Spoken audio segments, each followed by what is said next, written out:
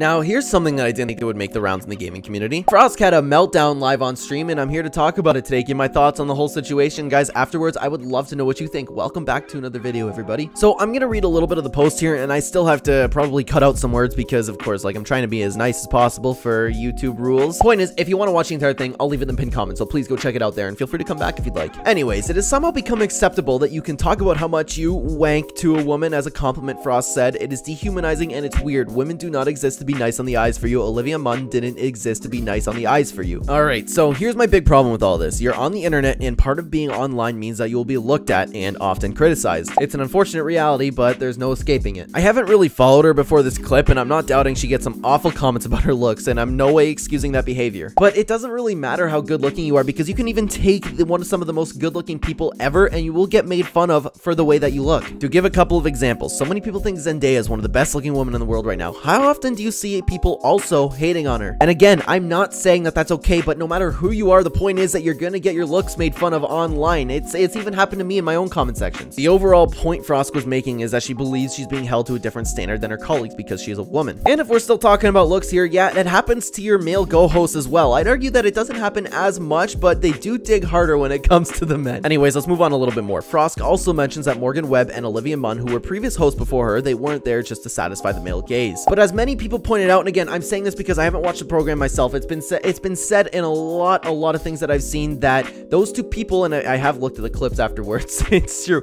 they have used their leverage in the past. They've been known to do some questionable things and tap into that male gaze that she speaks of. Was it wrong for them to do that? I mean, I don't really care. They can do what they want, plus people seem to like it. It's also important to note that those two weren't just eye candy. Many people also pointed out that they brought a lot of value to the show and really cared and loved what they were talking about. Now, I also think that it's important to note that there is nothing wrong with the other side of the fence here. There is nothing wrong with Frosk not wanting to do that same thing and just like not wanting to please the male gaze at all and just focusing on what she's there to do. Here's where my problem is. Frosk has to know that she will be compared in every single way to the previous host of the show. It's just what happens when you take over for someone else, especially something unlike content creation. Whether that be for looks or performance, you will be compared in every single way possible. And unfortunately, oftentimes it will be very harsh because you're taking over for someone that people in the audience that are used to and probably actually really liked. Does it suck?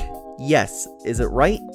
Yes and no. People could be nicer, but it's totally fair game to compare them. And look, I understand that it must be so hurtful to be compared to two women who are extremely good looking. It must be, I can't imagine. I don't understand myself. It must be, I cannot put myself in your shoes. That must be so hard to go through. But at the end of the day, you had to have known that this was coming, at least to like small comparisons, at least. And this leads me to my next point. It was not a good idea to just start attacking your viewers live on stream, whether you were in the right or wrong. As disgusting as those comments may be, and no matter how much they may affect you, you have to understand that those comments make up for such a small, just a handful of the number of viewers you have out there. And when you go on to talk about how terrible people are and make all these assumptions, it will only turn people off from your program. And again, please, I cannot speak for myself because I don't watch it myself. I just like this video's been making the rounds, right? And I caught up with it a little bit, but there's so many people saying that they're done with G4. On top of that, it's just not a good idea in general to give the haters attention. Come on, you have to know that will only bring you more. They're looking for a reaction from you. They want you to lose it. And when you do, it makes it so much easier for them to attack you more.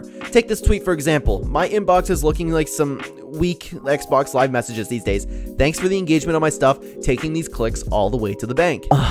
You're just making it worse on yourself, Frosk. You had to use the kissy face too. That's so passive-aggressive. Guys, I'm gonna be honest with you here. I don't think there's any coming back from this. She opened a door for people to hang on and hate her forever. Is this the road you want to go down? The internet doesn't forget, and the trolls will not stop. They will keep beating you down until you end up yourself like in a state of depression. And please, guys, don't get the wrong idea. I'm not saying this is fair. I'm not saying any of these comments are justified. I'm just saying I think Frost could have handled it better. Women who are online do have to go through a lot, and it's not fair. Men will look and judge from anonymous accounts, and they will write disgusting things. You have to deal with it and show what you can bring to the table. Make your audience like you and show that you have value. To get off topic for a second, you may or may not be familiar with Laura Sanko. She's worked closely with the UFC for a very long time. Look at this woman. She's stunning. Unfortunately for her, for years she's received disgusting comments no matter where she went because of the size of her chest. A common take to see in the MMA community was also comparing her to Helen Yee, who is another reporter for in the MMA scene, and all they do is just make a joke about the size of how big they are, you know what I mean? When in reality, they're covered up, dressed professionally, and did the job to the best of their ability. They never engaged with any of the gross comments, they never criticized their audience, they never went off about anything, and they also,